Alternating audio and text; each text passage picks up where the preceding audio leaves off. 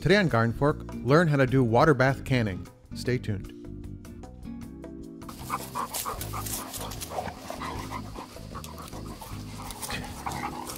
Hey everyone, welcome to GardenFork. Today, how to can food, specifically water bath canning. We have a couple episodes about making pickles and making applesauce, and we show you how to do some canning, but this is going to be how to can food video show from GardenFork, okay? Easy to do, I can do it, you can do it. Are you preparing for winter? Winter's coming. Oh! Sorry about that. Hey! Someone's taking off with the camera parts. Bose! Stop. You're making something with apples? Yeah, we made some applesauce earlier today. It's really good. We already pre-tested, And pre-tasted. we made all this from what we call tree falls. They're apples that have fallen off the tree. They're still in pretty good shape, so we pick them up. We wash them with hot soapy water. And then any kind of nicks or smushy parts, I just carve those out. And then we cut them up and we throw them in the pot. We already have a video about how to make applesauce. There's a link below or at the end of the show. And also one how to make bread and butter pickles as well, because that's a canning method as well. Again, links down here at the end of the show. But we did this, and now we have a neat thing of free food, you know? So I want to show you, using applesauce, how to do water bath canning, okay? Okay. Now you might be thinking, well, what's water bath canning versus other canning? There's also canning where you use a pressure cooker. And pressure cookers are used for low acid foods like meats and fish and things like that, whereas water bath is for high acid foods like fruits, tomatoes, jams and jellies, pickles, things like that. Does water bath mean that it's like lukewarm temperature? No, it's wicked hot. It's right in there. Oh, for those who like to bathe in extreme heat. So to start out with, you need a couple of things here. First of all, you need some canning jars. You can recycle the jars and you can recycle the bands. You have to get new lids, okay? So these are the bands, these are the jars. Go out and buy new lids. You can just buy lids, they come in a box. So you can buy all those parts separately? Yep. Or together? You can buy it as a case, like right here. I feel like I'm like on a game show. You can buy a case of these. You want jars. And then you can reuse the jars and bands. The lids, you have to buy new ones every time. Super simple. Canning funnel. I resisted buying this because I thought it was useless, but they make life a lot easier. And the jar grabbers. This is so you can take the jar and put it in hot boiling water. And pretend not to burn yourself. And not burn yourself or drop the jar. So it's very sturdy. Oh, and you need a water bath pot. You can buy a canning pot, I think it's called, a stock, I don't know. But it has a wire rig that goes in it and everything, which if you do it a lot, that's great. It's up to you. This is the same pot that we use for brewing beer and for boiling down our maple syrup.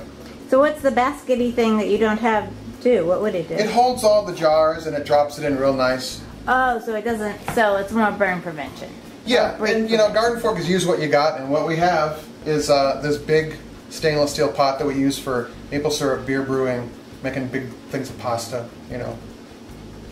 I do know.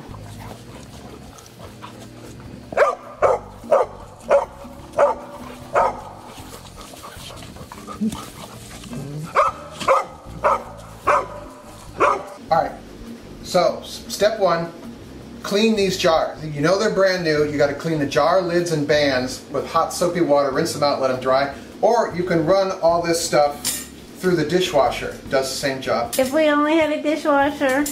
Yeah, I know. Big hint, dishwasher companies. If you have a rustic dishwasher. Yeah, I'm going to try and fit one in here, I'm working on it. Next you take your clean jars and your clean funnel, put them like that, and then you're going to fill it with your fruit.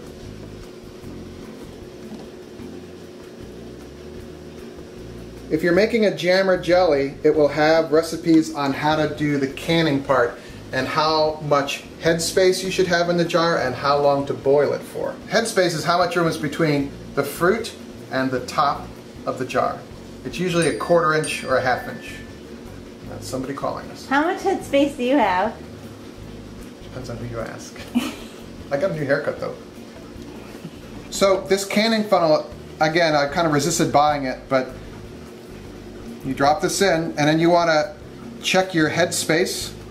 So for this, I like about a 1/4 inch between the fruit and the top of the jar. Why?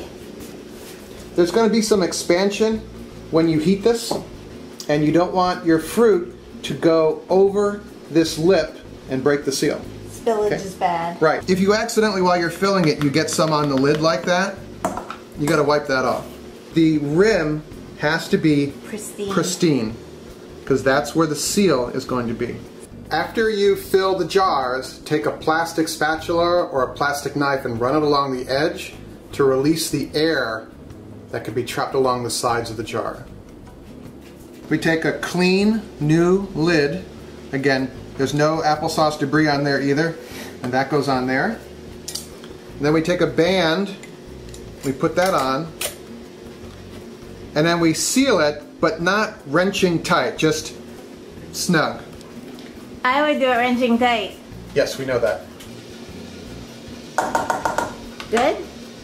Yeah. This is great because in the middle of winter you can pop up one of these jars and you're reminded of fall and the yard and this free food that you got. If your neighbors have apple trees, go ask them if you can go grab the apples. He really likes free food.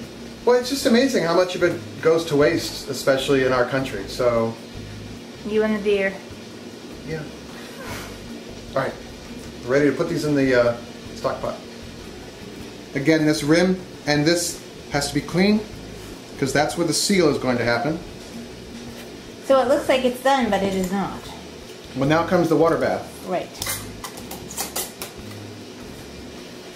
All right, since we're using our multi-use stock pot, when you put the jars in, you don't want the glass jars having direct contact with the bottom of the pot and the flame.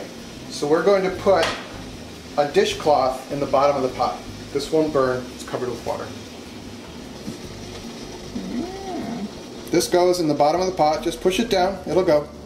And why don't you want the bottom of that to hit the bottom of the stock pot? We don't want the glass jars touching the bottom of the stock pot. Because they'll break? Because they'll come in contact with the high heat of the burner. Oh, and they'll crack. Yep. All right, special tool. It goes like this, and this drops in. So you place it and don't drop it, right? Right. Do they ever float around? No, they float around. That's a bad thing. Is there an inch of water above them? There will be when we put all 4 jars in here. Ah.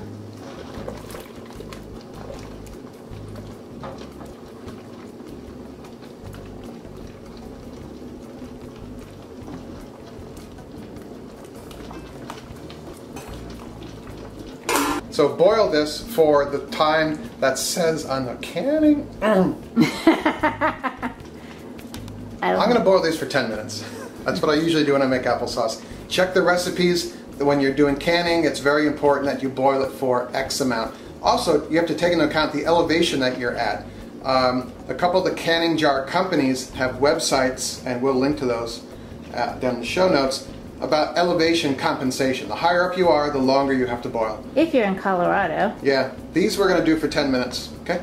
Because it said so on the side of the apple? No, because I just have done this so many times now. All right, time to go watch Labradors. We're going to process our food. Put the timer on.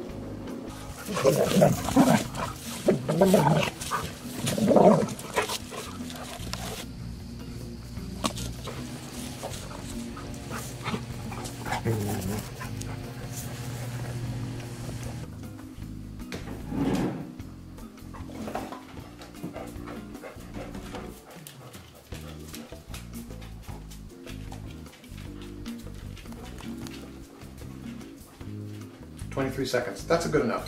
Okay. I've turned this off with the magic of television.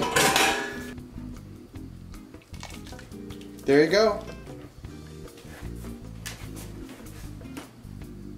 Is it really hot? Should be. I'm not going to try because I'm presuming it is really hot. You want me to? No. Go. We've done that before. Yeah, learn from me. But what's happening is when you heat it up, the air escapes underneath that little rubber band, okay? And then when we bring it out, the air that's remaining in there starts to cool down and contract, and it pulls this lid in to the jar tight and seals it. That's why when you undo it, it goes pop. Right, so that's why when you take this off, and you go to take this off, if it were sealed. well, this kind of makes a pop noise. Like that. Yeah. That means, oh, the seal was good. After these have cooled for at least 12 hours, check the lid to see it's sealed. That one's sealed.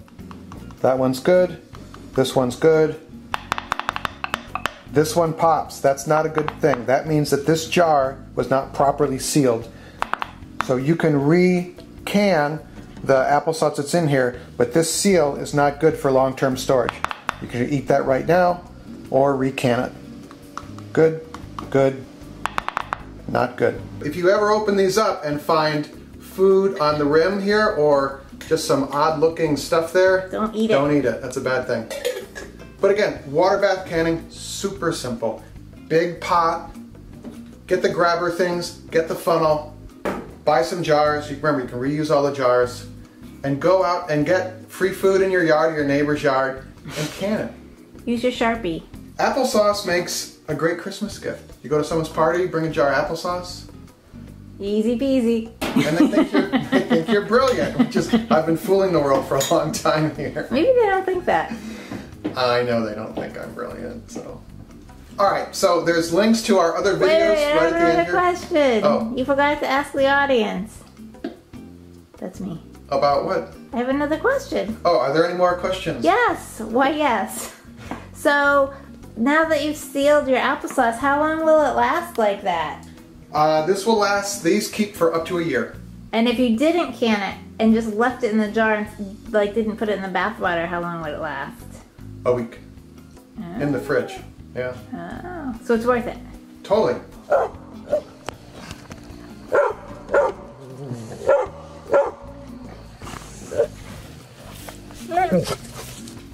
So we have other canning videos and cooking videos. The links are all right here. And if you want to sign up for our email newsletter, there's a link right below as well. If you like what we're doing here, we post new shows every week. Hit the subscribe button right here. It's free to subscribe. We put out new shows every week. All sorts of cool stuff. Cooking, DIY, gardening, beekeeping, car repair. We're going to build stuff with pallets soon.